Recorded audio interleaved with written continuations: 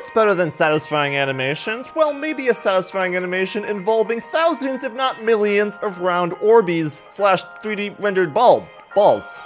It's Christmas time, it could be bulbs. I don't know, it's whatever you want.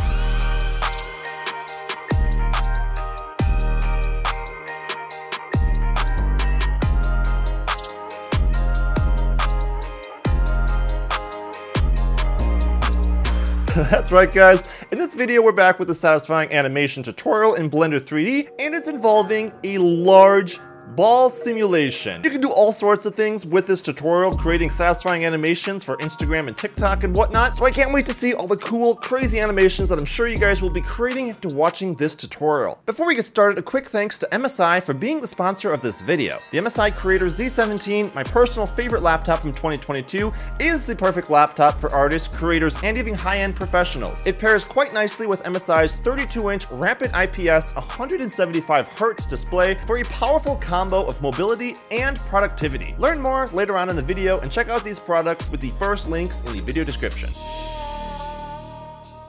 Alright, so fire up Blender, and we're going to start off here creating a quick, simple scene for our massive Orbeez animation. So believe it or not, we'll use the default cube here. I'm just going to hit S and 5 to scale it up 5 times. Then I'll scale it up taller by going S, Z, and 2. Then hitting Z to switch to wireframe mode, I'll add in a second cube here. This is going to be the start of some stairs within our little building here. So to keep everything easy, I'm going to hold down Control every time I move an object here to snap it to the grid. So hitting G and then holding Control, I'll move the cube over to the inside edge of our original cube here. Then hit 7 on your number pad to jump to top view and move it over to the corner. Here I'll Shift D, duplicate that cube again moving it holding Control, so I'm snapping it to the grid. Then I want to scale it along the Z and X axis, but not along the Y axis. So to do this, you hit S to scale and then Shift Y to scale on everything but the Y axis. Here I'll scale it to a size of 3, so hit 3 on your number pad. That will be the perfect size for our scene here. Next, here's a very cool, easy tip to add stairs to any cube in Blender. We're going to switch to edge select mode by clicking it up in the corner here or hitting 2 on our keyboard. Grab the corner edge there and go Control B to add a bevel to the object. We're going to bevel this all the way down to 1 cube's width on the grid here. Then if you bring up your bevel tool options in the bottom left corner here, we can choose a profile type of custom and then change the preset over to be steps. You can see this gives us a grid of steps, but you're not seeing anything on your mesh yet because we need to change the segment amount. I'll give these segments something like 12. Then you can see something happening on your mesh. Then if you choose the preset steps again now, it makes nice even steps across your cube. This is perfect with a few more steps than I want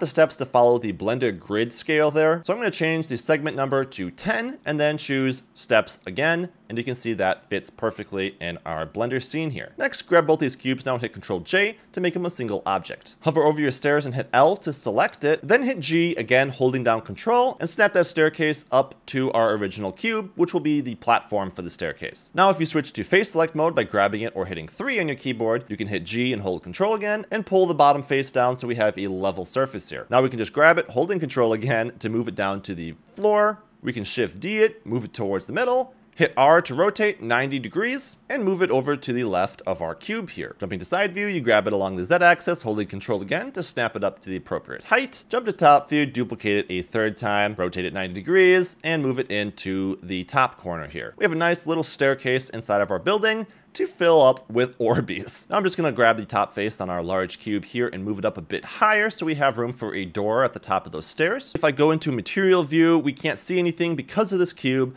so I'm going to jump to my materials real quick, add in a second material if you don't already have one added, add in 2 of them. And for the second one, I'm just going to scroll down in my material settings here and give it an alpha value of 0. Then under the settings blend mode, change it to alpha clip so you can see it in the material preview here. Grab the 2 faces on our large cube facing the camera and assign that new transparent material to it. Perfect, now we can see through the walls, but the walls are still there, so they will collide with our giant Orbeez simulation and not just go flying everywhere. If you want to jump to rendered view here in Eevee, you can place the default lamp up in the corner here. I found that looked kind of nice for the simulation. Then you can hide your large cube, grab all 3 sections of the staircase and hit Control J to make them a singular object. Then in edit mode, you can grab the bottom faces of both these staircases and pull them straight down along the Z axis, holding G and Control again to snap them all to the floor. Now we want to cut a door out of the right side face here for all of our Orbeez to come pouring out of. So to do this, I'm going to grab the right face there and hit Y to separate it from the mesh. Then go ahead and select the top face as well and just delete it. We don't need that, and deleting it will let light into our scene nicely. Then go Control R, and on that face that you separated, put in a loop cut, slide it over to be in line with your staircase. Then put in a second one horizontally and slide it up to be at the top of the staircase. Switch to face select mode. Grab that door face now and extrude it out so we have a long hallway to start filling up with 3D balls. Jump to rendered view and you'll see there's a few faces here that are visible. We want them all to be transparent on this little hallway. So go ahead and grab those faces and assign the transparent material to them. Now we need an object to emit all of our Orbeez or 3D balls or whatever you want to call them from. So for this, I'll just use the monkey head because why not? It's fun. Move the monkey head to the end of our little hallway, making sure it's placed inside of it and not poking out from any corner. Then go ahead and grab your building and your stairs and Control J to make it all one mesh, so we can easily add collisions to everything. Speaking of collisions, it's time to get into physics. So for starters, you're gonna wanna make sure you download the free Molecular Plus add-on. There'll be a GitHub link in the description. Once you've downloaded it, jump to the preferences here, go to your add-ons page and click install. Locate the zip file that you downloaded, select it and click install add-on. If you switch to user installed add-ons here, make sure that the Physics Molecular Plus add-on is enabled. If it is enabled, once you hit N to open up your properties tab, you will see it along the tabs here along the right. Starting with Collider, you'll want to select our building object and then click Collider to add collisions to our stairs and walls. You can see we have a few settings here, but if we jump to our Physics tab, we'll have even more settings. I'm just going to click and drag the 4 settings between dampening and randomize and boost them up to a 0.7 and a 0.2 for the randomized values. I found this to be a good middle ground for some realistic collisions. Then you're going to select your Suzanne monkey head and then click the emitter option in your Molecular Plus add-on settings. Now we need something for this monkey head to emit, so we're going to go Shift A and add in the UV sphere. We can right click and choose Shade Smooth. Then if you select your Suzanne head and go to your particle settings, you'll see the add-on automatically added a particle system. Here there's a few settings you'll want to change though, because we want to make the simulation longer. So starting with the endpoint, make it 1,000 frames, and then for the lifetime, again, make these 1,000 frames. Also in the Molecular Plus add-on, change the end frame to 1,000. Now if you click Start Simulation, you'll see it's emitting a bunch of small particles, but it's not emitting our Orbeez yet. And that's because under the particle settings, we want to go undo Render,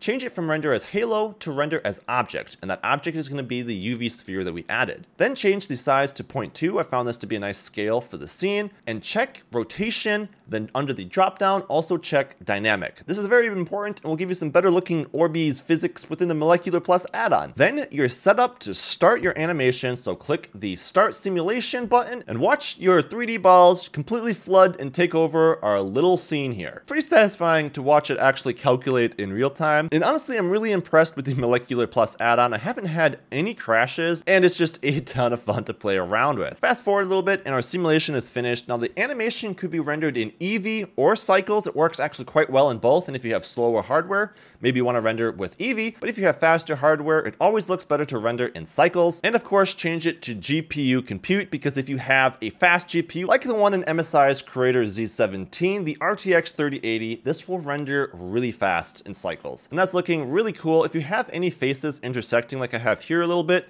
just grab them and scale them a tiny little bit so you don't have any faces intersecting with each other, giving you some sort of weird looking shading. All right, so like I often do when I'm gonna render something in cycles here, I'll start off by going to our world settings and opening up an environment texture. Click open and then load up in HDR. You can get HDRs from HDR Haven with the link in the video description. The one I'm using here is the Colorful Studio HDR. This looks quite nice in cycles, and all I'm going to do is split my window here, open up a shader editor on the left-hand side, and then change it from object to world. Grab that HDR, Control T. If you have the Node Wrangler add-on enabled, it adds in a mapping and texture coordinate node view. And I'm just going to rotate it along the Z-axis to give our scene a little bit more interesting lighting, casting some shadows from the wall on the right onto the left. And I thought that looks just a little bit more dramatic. But now we're ready to render all of those 3D balls. So with our sphere selected, we'll change our shader editor back to object and add in a new material. Now here's a really cool trick for adding a bunch of different colors to a material. I'm going to split my window, change it to a UV UV editor and open up an image that I grabbed off the internet. This is just a ball pile with a whole bunch of different colored balls in it. Super easy to find off Google Images, and you can find whatever sort of color combination of balls you want. Then in my shader editor, I'm going to go Shift A, add in color ramp. Connect this to the base color on our principled shader node, then add in a second node under input. This will be the object info node. Connect the random value up to the factor on our color ramp. That gives our Orbeez a random color of anything you have within this gradient under the color ramp. Now I'm going to change the color ramp from linear to constant. Now if you hover your mouse cursor over the gradient on your color ramp and go Alt E, this is a really cool shortcut.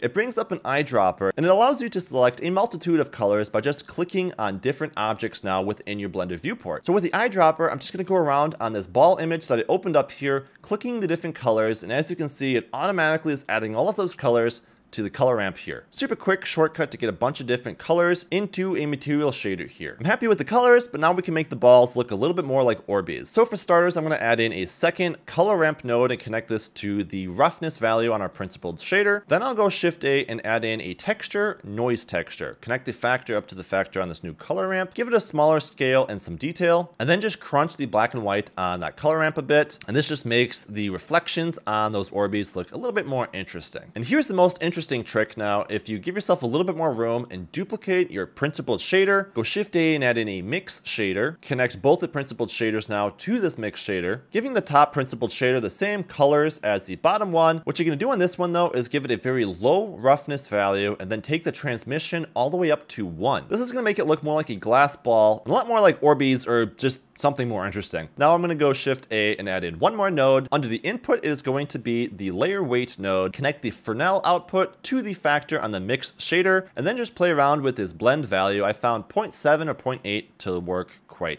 nicely. And if your scene's like mine, you'll want to switch your inputs to have the glass shader be the top one on the mix shader here. That looks very cool and quite a bit more pleasant / satisfying, which is the goal of this animation. You can brighten your scene up a little bit by increasing the HDR strength up to about a 1.5. And then in the render settings under color management, you can also change it to have a medium high contrast look, as well as a little bit more exposure here to brighten up your scene, because satisfying animations, in my opinion, need to be bright and pleasant looking. Now to frame the scene, I went with a vertical camera. So on your output settings here, change it to 1080 by 1920, and then in your 3D viewport, if you go Control-Alt-0, it will snap the camera to that view. Then you can just select your camera and move it around a little bit by hitting G and the middle mouse button to zoom in to find a nice framing for our scene here. Then there's a few camera options that make your render look a little bit more pretty as well. So go into your camera settings, enable depth of field, then under viewport display, enable limits, so you can change the distance here, and anywhere you see that plus crosshairs is going to be what's in focus on your scene. Then under the aperture setting, you can change the f-stop to something small. A 0.2 or 0.3 works pretty well in this scene. Then lastly, under render settings, enable motion blur. This is going to add a lot to your satisfying animation. Here I'll save my project, enable denoising in the render settings as well.